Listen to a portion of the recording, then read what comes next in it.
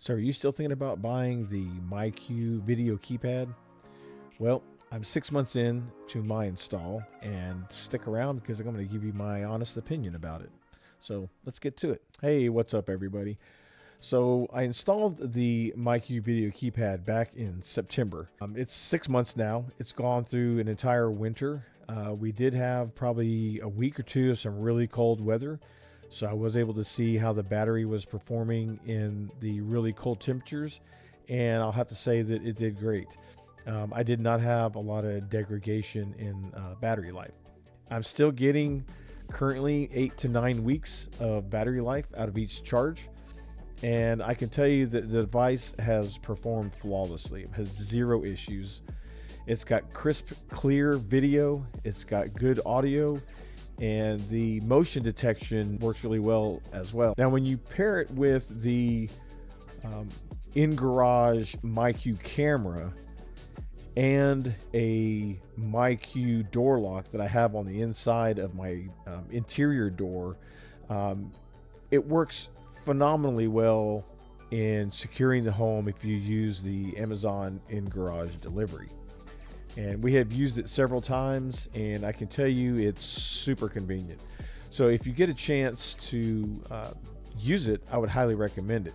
One of the issues is when it's raining, you don't have to worry about your packages getting wet. And we've had several times where we've been able to have the packages delivered to the garage and not worried about, the packages getting damaged. They have published a couple firmwares since I've had it. I don't really see a huge difference in performance. I do know that they've added a new feature for face detection. I actually did a video on that, and you can kind of watch that here if you want. And it actually works really well. And it's nice to be able to have that extra security to where if you have a bunch of friends or family coming over, you can actually, obviously with their permission, scan their face, and it keeps it in the app. It doesn't store it in the cloud. So when they come over, it obviously will recognize them and notify you of actually who is at the camera. And so if you need to let them in, you can let them in. If they don't have a code, obviously if they have their own code, they can just put the code in and it'll tell you who used the code. And obviously you'll have facial recognition to back that up. So it has a pretty good layer of security, in my opinion. I really think that you can't go wrong in purchasing one. And I'll have links in the description so you can go check one out. It is an Amazon associate affiliate link. So if you do happen to purchase from that link, I will get a small commission, and I greatly appreciate that. It just helps the channel. And you can go see, the cost is actually not bad. I think it's still under $100, maybe 80 or 90 bucks. And you do have to have a myQ hub if you want to be able to control it outside of the home. So if you want to be able to have the remote control features, you're going to need the hub in order to use those features. But the hubs are pretty cheap. It's like 20 bucks or something for the hub.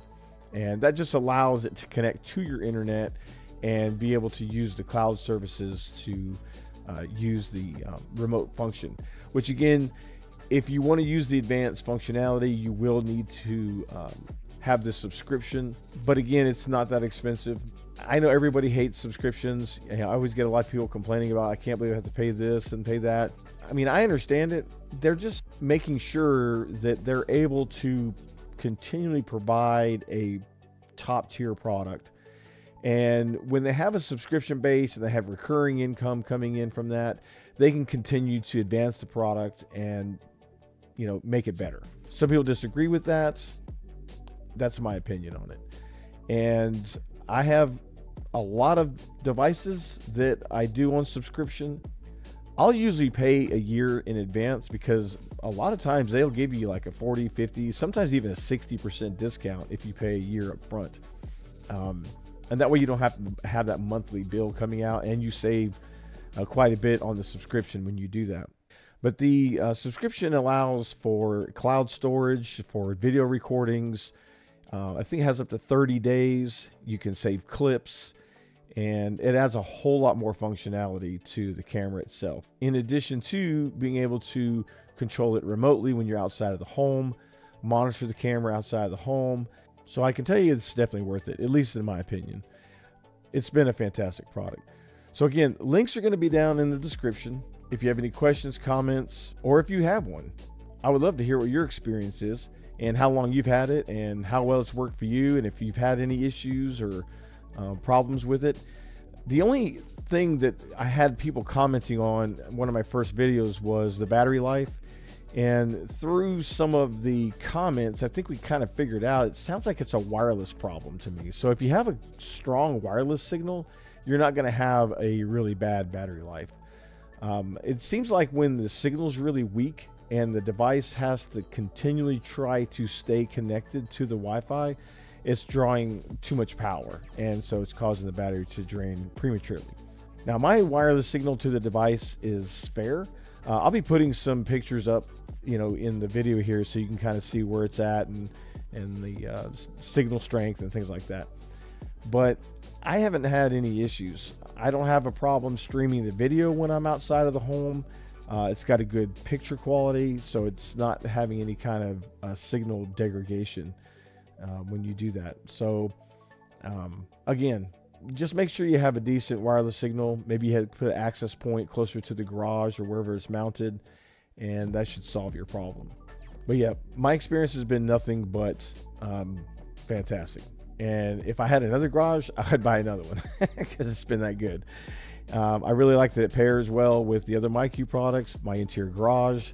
So when the Amazon key delivery in garage delivery occurs, it automatically locks my interior door and I don't have to worry about it.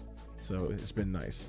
Again, if you have any comments or questions, put them down in the comments section. I'll be happy to answer them, and I'd love to hear your comments. And we really appreciate you tuning in, and all the comments and activity that's been on my videos has been fantastic. If you find this content to be helpful, I'd sure appreciate a like and subscribe. And you can hit that bell icon to get future notifications when I do these updates. And you'll definitely want to watch this video here because it goes over all the installation of the video keypad.